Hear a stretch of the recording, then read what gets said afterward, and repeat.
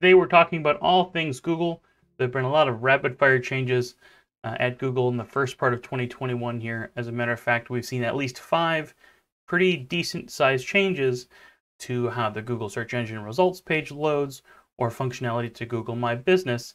Let's talk about what that really should mean to you as a contractor in today's contractor marketing tips and tricks. So again, within the first 45 days of the year here, we've seen a couple pretty big changes that have rolled out at Google. Let's talk about the ones that may affect you. So changes to Google My Business messaging. Google My Business messaging in and of itself is not new. It's been around for about 3 or 4 years now. The main difference now is that originally you could only interact with Google My Business messaging through SMS or through a now defunct app called Google Allo, and ultimately through your Google My Business app on your phone. Now that has changed. Now you can actually access your messages directly through the web portal or Google My Business via your regular admin login. So what's different here? Well, if you do have a front office staff and you haven't tried Google My Business messaging before, it takes away some hurdles. It makes it easier for you to implement Google My Business messaging and have different point people have access to that system. So if you haven't tried it already, give it a shot. It's not necessarily going to make or break you, but it's an interesting thing to play with if you've got the opportunity. Secondly on the list, older Google My Business posts in the featured section. So originally, a Google My Business post would show up and be there for 7 days after your publication. This excludes offers, which had an end coupon offer date, but pretty much for any other post that you would add to your Google My Business, which is essentially a social component to Google My Business, you could add pictures and links to your website or links to other places. That content would sit there in the featured space for 7 days and then expire, go away.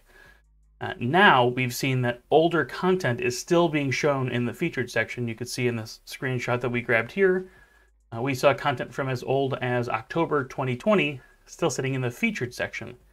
Normally a post that old would not show up. Instead there would be some ugly blue text there that says click here to see previous posts. So the big takeaway here is that Google My Business posts are still going to be important from a visual point of view. Google wants more people to interact with those posts. And does that mean that you should make that change and make that a priority? The optimization value of Google My Business posts has changed over time. Originally, when it first came out, it was definitely a strong connection to post activity and increasing your relevance. Whether you believe that's true or not, some people believe it's also important just to have something visually different on your account to make your listing look a little bit different, make it look sharper, make your knowledge panel look better.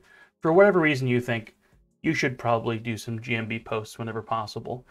Now with it lasting for longer than a week, maybe you don't have to do it once every week, maybe once a month just to test it out and see how you like it. It's an easy way to feature projects and any news that your business might have.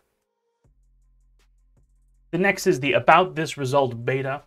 And you can see from the screenshot here, we found this because we did a Google search and there were 3 little dots that showed up next to the search URLs. If you click on one of those, this little box pops up and it says About This Result. The 3 main takeaways from the box is it will, number 1, show you how old the website is, the first time it was indexed by Google.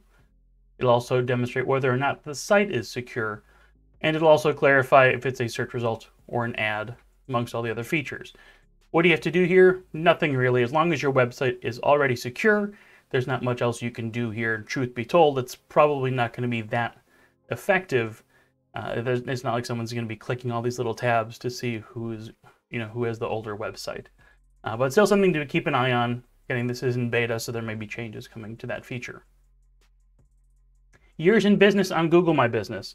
This one's a much more interesting one. This is one that we saw in beta at the end of 2020, and as of the beginning of February, is officially in the documentation for Google My Business. On your Google My Business, you have the option to add your opening date for your company, for your listing. If you include that, that now translates into a years in business tab right above your phone number in your GMB listing. Now, why is this important?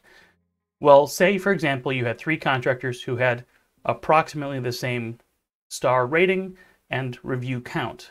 The only differentiating factor at that point might be the years in service. So number one, if you are a company that's been around for quite a while, it's important that you have your years of service added in that section. If all of those other factors were the same, a user might default to the company that has more years on the job. If you're a younger company and you're fighting against an older company, then that means you really need to push hard for Google reviews and you really need to blow them out of the water. If you still have the most Google reviews, that's still a big factor when it comes to local optimization rank in the map pack, aside from your physical distance from the searcher. So make sure you have those Google reviews so that you can, if you're a younger company, overpower any of those older company results. And the last one, stars in the knowledge panel. We did talk about this in a blog post previously. That goes into a little bit more of a deep dive. At the end of the day, it again stresses the importance of reviews on Google. If you have just one negative review, it might pop up here, and that 1-star rating isn't going to look very good. So you've got to work hard again to drown out any of the negative and reinforce with all positive reviews. It's just another way to make sure that you're keeping your reviews in check and your overall online persona and your brand in check. And that's it for the big changes. Again, those were 5 big changes that we saw in how Google loads its information in the first 45 days of 2021. If you need some help keeping an eye on the horizon as far as Google changes that may affect your business as a contractor and home services pro, check us out at footbridgemedia.com, where you can learn more about our contractor marketing services. You can also get more contractor marketing tips and tricks online. And again, that's all at footbridgemedia.com.